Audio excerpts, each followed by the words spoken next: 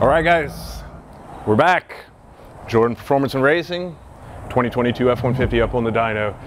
We're recording this a couple days behind when we had actually originally posted about this intake manifold shootout on Facebook. That's because we ran into a couple little issues with our billet adapters. We had to make some adjustments, do some tweaking.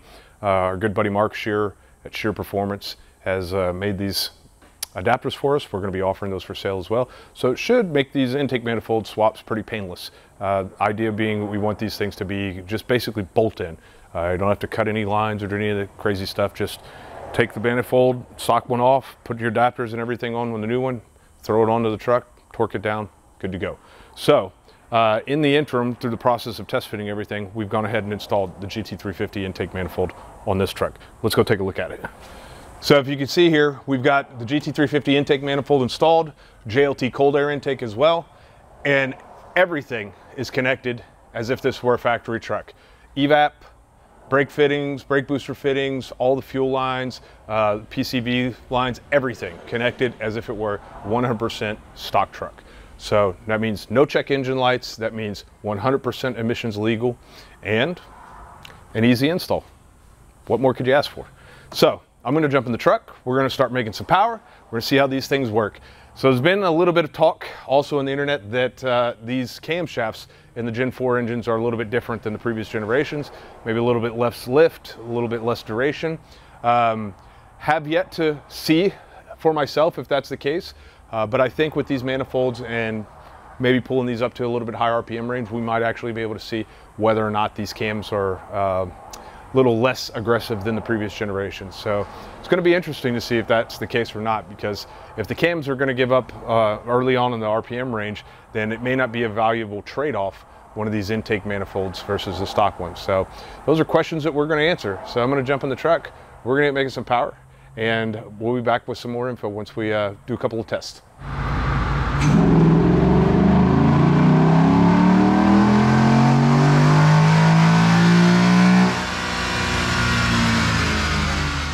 All right, guys, so we just wrapped up the GT350 manifold. Pretty cool results. We're gonna go ahead and swap that one out for this one, which is our 2018 plus Mustang GT manifold. And we're gonna see what kind of results we get out of this one, all right? Be right back.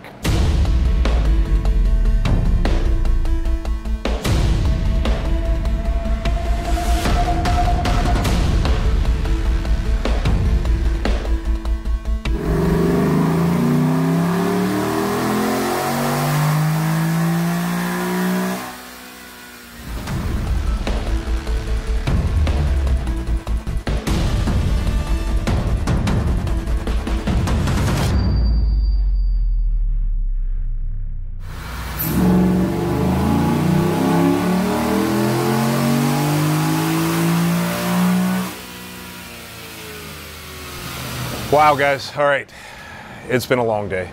We're coming up on 10 p.m. And gotta say, it was surprising. All of the tests, very surprising. We've got all the data here.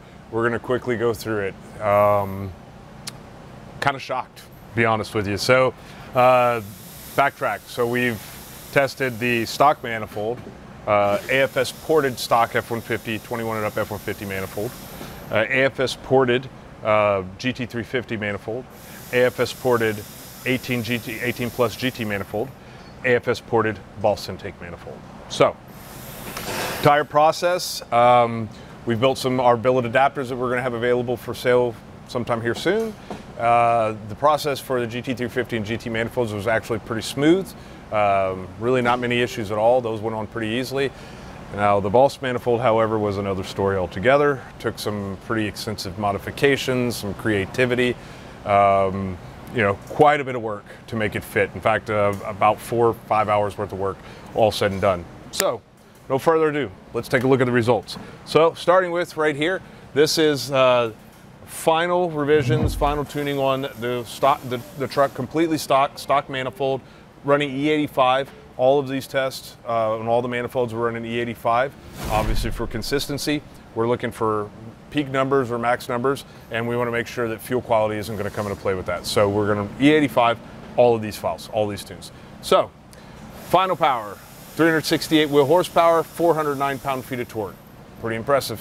Not bad at all, actually. So let's go ahead and turn on our graph for ported stock manifold, AFS ported stock manifold. And actually some pretty decent gains, you know, for porting. You know, porting in general, we know is typically just going to provide some complementary gains. It's not a, it's more of a mod that works jointly with other modifications. And we say small gains equal large gains. And, you know, pretty impressive actually. So seeing gains pretty much through the entire curve, right around 10 pound-feet of torque or so down in the low end. And then up in the higher RPM range, we're seeing, you know, 6, 7, 8 horsepower or so. So, you know, not bad at all, really not bad. So those are ported manifold gains. GT350 manifold will be next. I'm going to turn off the ported line here as well. So we're going to just compare stock manifold to the GT350. This kind of performed as I would have expected it to. Really impressive gains up top. We definitely have a pretty big loss here in the low end. And that's really not technically a loss, but as you can see, we've shifted the torque peak further up the RPM range. So whereas our torque peak on the stock manifold is around that 4,000 RPM range, we're moving the torque peak up further in the RPM range. That's what extends out, gives us the higher horsepower at the top end. But you know, we are losing this, and this is kind of in that range that's your drivability range, if you will. So, you know, great gains, 404 wheel horsepower, torque 380. So the peak torque went down, power under the curve went down below the 4,000, 4,500 RPM mark. As you can see, we've got, you know, roughly 40 pound-feet of torque difference there. It's substantial. And then up here in the top end, we've got, you know, 40 wheel horsepower up at the top end. So that's definitely impressive. A little bit of VCT changes in here with this manifold. And just to kind of bring the peak up a little bit more, you can see up in the top end, above the 7,000 RPM range, we're starting to lose power. That's not affected the manifold. That is, in fact, the camshafts. As has been rumored, from what we all understand, is that these camshafts in the Gen 4 engines maybe have a little bit less lift and duration, probably a different cam profile to work with the cylinder deactivation system. Can't typically run a really aggressive ramp on the cam lobe when you're running a cylinder deactivation system. So, you know, maybe that's something that the aftermarket pursues. Maybe a slightly more aggressive cam profile would definitely wake up these engines, but having a less aggressive cam and still making power consistently to 7,000 RPMs, even on the stock manifold, we don't see a huge fall off in power here. I mean, we're making peak horsepower at 5,500 RPMs, and it's basically flatlined all the way across. So for a stock manifold, really big runners, big intake plenum volume, that's really impressive. So my guess, just by looking at this, if we do in fact have smaller and less aggressive cams, that we have some really good flowing cylinder heads to be able to achieve these type of numbers and this type of performance with a less aggressive cam profile. So let's keep the ball rolling here. So GT350, definitely some impressive gains there. I'm gonna leave that trace on, and we're gonna turn on the Boss manifold. So yeah, this is the one that that kind of surprised me. I really kind of expected a lot more out of this. I mean, as you can see, it's pretty much a loss almost through the entire curve. I mean, we're losing big torque down here compared to the stock manifold. We're losing torque even compared to the GT350 manifold. I mean, we're, you know, right here alone, we're, you know, close to 10 pound-feet of torque. That kind of carries through most of the curve. Right here in the meat and potatoes, you know, 5,000, 5,500 RPM. We're down pretty significantly in torque and horsepower. We only ever come close to the GT350 manifold and eclipse it by 1.5 horsepower right here in a very narrow window from 6,000 to 6,500 RPM. After 6,500, we're on the losing end again compared to the GT350 manifold. I mean, we're down here, was that 6 horsepower, and it just kind of carries that all the way through. So, you know, for me, the juice isn't worth the squeeze in this case. It was a lot of work to get that thing fitted up. There's a lot of stuff that you're gonna have to move around. We've had to use we used Gen 3 fuel rails flipped backwards. Just, I mean, a lot of really unnecessary changes for a really, frankly, disappointing result. So That was the Boss manifold. So we're gonna go ahead and turn that one off because for right now, I mean, the GT350 is definitely ahead versus the Boss. So let's get rid of that. And we're gonna turn on the 18 GT manifold. Actually, this is a 21 and up manifold, but they're the same. And this was all supported by Bret from AFS. And here we go. So Blue Trace is our GT manifold. And as you can see, you know, it almost splits the difference here in terms of the torque. I hate to use the word loss, but you know, that's an easy term to use, the torque loss or the torque shift. You can see it kind of splits the difference between the GT350 and the stock manifold. So we're 389 pound-feet of torque here versus 408. So still we're down about 20 pound-feet of torque, which is not insignificant. However, it's definitely a lot better than being down 40 pound-feet of torque.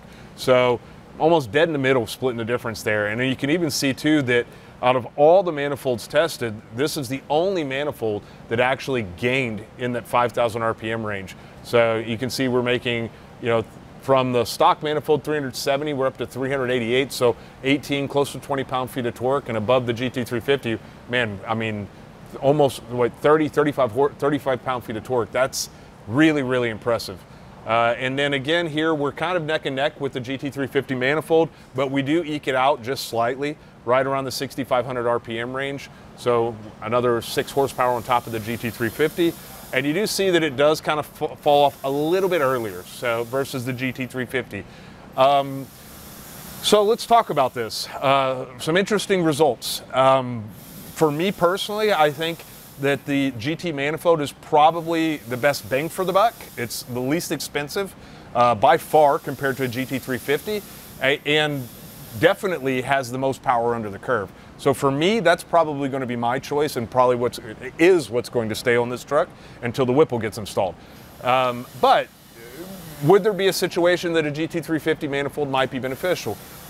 Sure, I think I could definitely think of an argument and where that may be beneficial. If we're talking about, you know, a race truck, something that we're going to gear pretty aggressively, a regular cab, short bed truck, maybe something with a converter in it where we're going to kind of live in this high RPM range here, having this extra RPM at the top where we're making a little more power, this could be beneficial. We could space out the upshifts a little bit further, take it maybe as far as 7,500 RPM, especially on the earlier gears where we can take advantage of torque multiplication, and that's going to give us a more favorable RPM drop into the next gear, which can make us faster. Again, that's kind of a very specific use case, and honestly, I think that for the price difference of a GT350 manifold versus a standard GT manifold, again, the juice just isn't worth the squeeze. So, you know, bang for the buck, I think we've got to hand it to the GT manifold. I think of this manifold shootout, at least in these trucks with these cams and this engine and the power that we're making, I think that we have to claim the GT manifold as the winner here. And just to be clear, we performed all of these tests, you know, as much as we could in the same days, same fuel, same truck, same dyno. So this is about as exact and scientific as you can get in terms of one of these tests. So there it is, guys. I think this might be the first ever official F150 intake manifold shootout, and now we've got it. So let's leave you guys with just one final view of just the GT manifold versus the stock manifold. Absolutely impressive gains. Absolutely impressive. 46 wheel horsepower. Unbelievable. 46 wheel horsepower. Still keeping a very decent amount of torque here, and those 5,000 RPM gains. That's right, you know, right where you're going to be coming back into the next gear on the upshift. So that's fantastic. Really, really impressed with that. So here it is, guys. Hope you guys enjoyed it. It was a lot of work. Thank you to Justin and all the guys over at Jordan Performance and Racing. It's been a couple of really, really long days, and the guys are really busted ass to get this done. So we're happy to share this with you guys. So stay tuned.